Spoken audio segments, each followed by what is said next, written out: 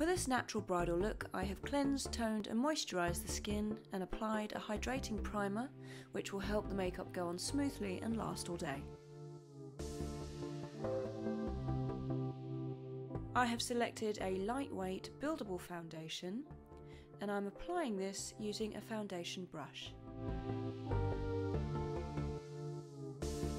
Remember, when matching up your foundation, it should blend in perfectly to the jawline.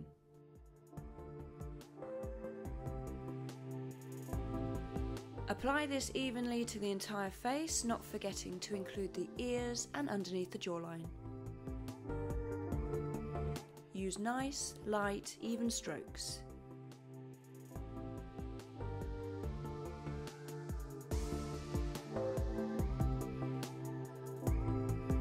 As you can see, this has already started to even out the skin tone.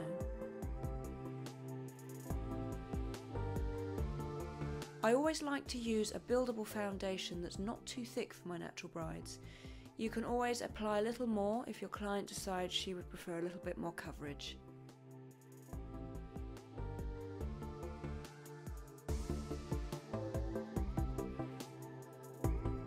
Just be absolutely certain that the foundation is completely blended into the skin.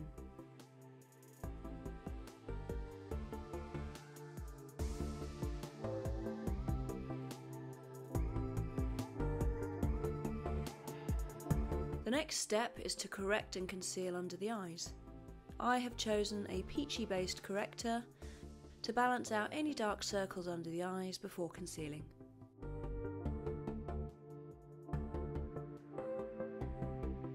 Patting in with the ring finger for the lightest touch.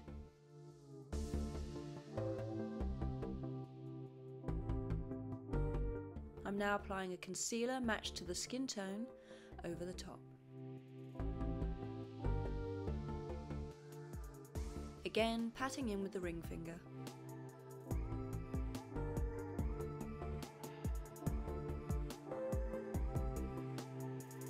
As you can see, this really lightens and brightens the under eye area.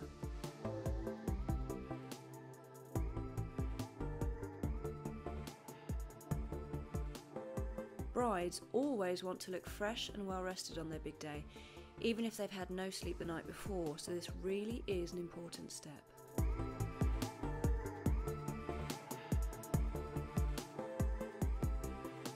To set this in place, apply a small amount of translucent powder. I'm just applying this same powder to the eyelid to reduce any oiliness.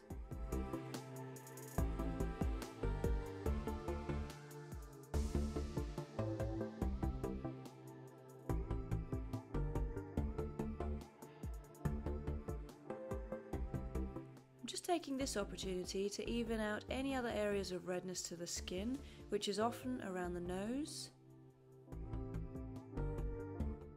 or on the chin.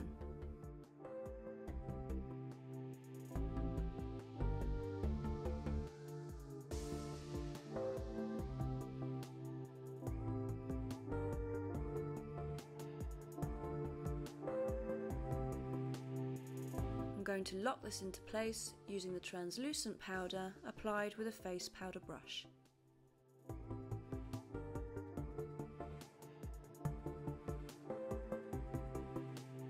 To warm up the complexion, I'm now adding a light layer of matte bronzer to the entire face, but lightly. You can always add more later on in the makeup process.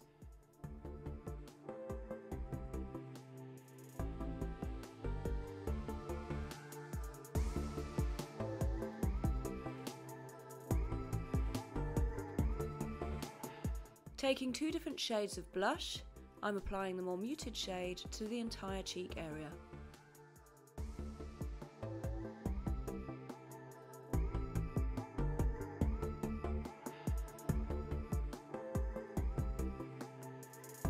Now to add a slightly stronger pop of colour, take your second complementary shade and apply to the apples of the cheeks.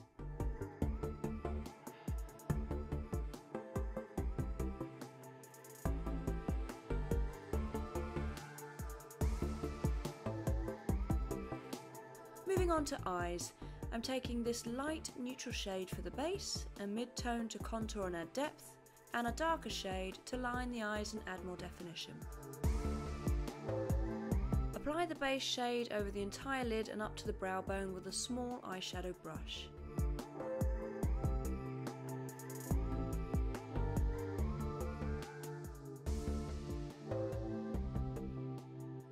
As you can see, this neutral colour has already brought out our bride's eyes. Taking the mid-tone, apply this to the outer third of the eye.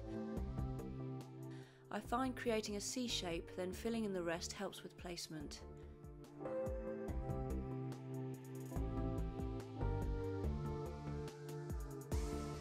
Then taking your blending brush, blur the outer edges.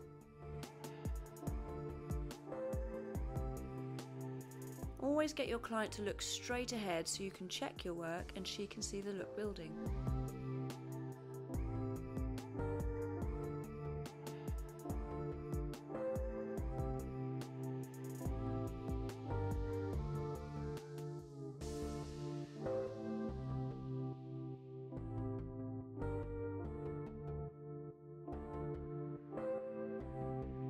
Next, take your darkest shade and an angled brush and apply a powder eyeliner, blending as you go with your ring finger to keep the look soft. You will see the look starting to come together.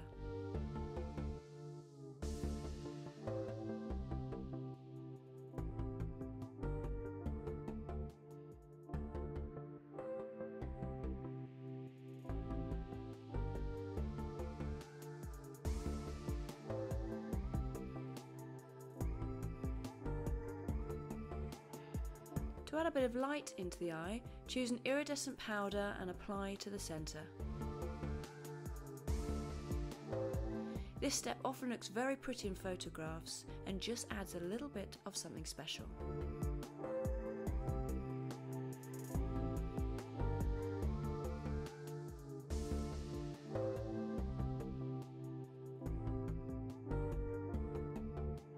To frame the eye and add definition, choose a long wear gel liner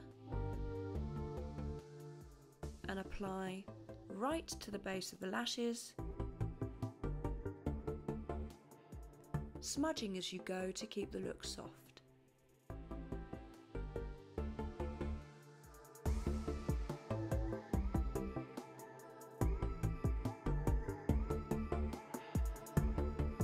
The eyes will really start to pop now. No eye look is complete without mascara, but first, curl the lashes to open up the eye for a more flirty and romantic look.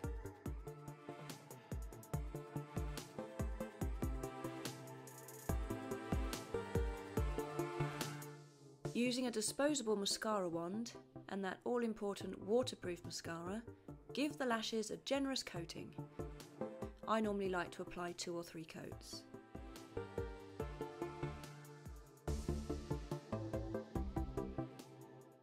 Don't forget to apply to the lower lashes to frame the eyes. You can do so as you did the top or turn the wand upright if that feels more comfortable for you.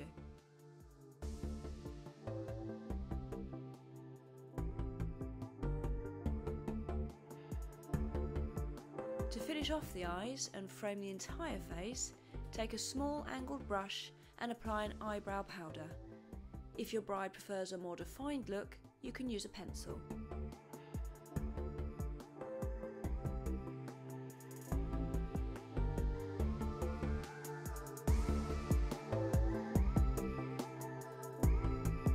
Choosing a complementary tone, apply lip colour using a small lip brush. This allows you to have more precision in your application and build the product if required.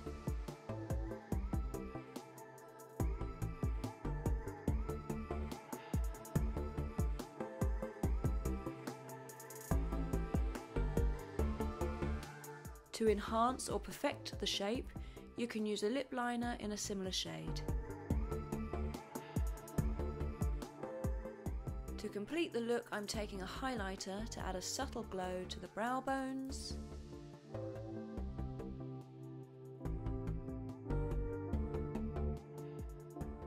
the corner of the eyes,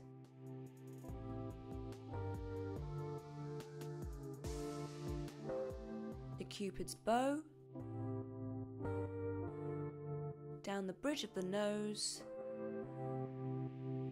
and last but not least, the cheekbones. And there we have it, our natural bridal look.